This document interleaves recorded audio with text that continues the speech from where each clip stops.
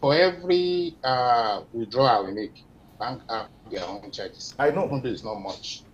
Like what they are charging now, they charge us 5 per mil, as in 0.00% on every withdrawal you make. That is 5 per mil. For every 1,000, they charge you 5.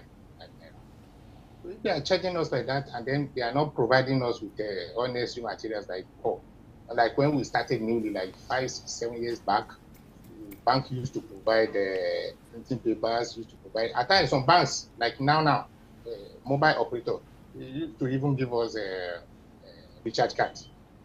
They give us data for our operation. All this one makes our charges to come down. But of recent, banks, they stopped giving out data to US operators. And then the printing papers, all other materials that we need, we have to purchase it on our own. So they are not giving us all these things like before. So all these things, put them together, makes our charges to be a bit higher. But it's not all that if you look at the present situation of the country, at least everything that the cost of transportation.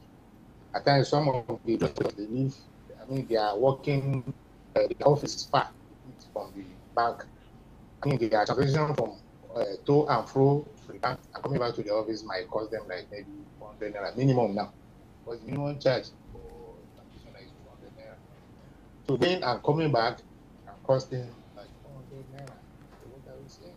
So if they are incurring this cost, you have to find a way to pay back. That is the major. That's the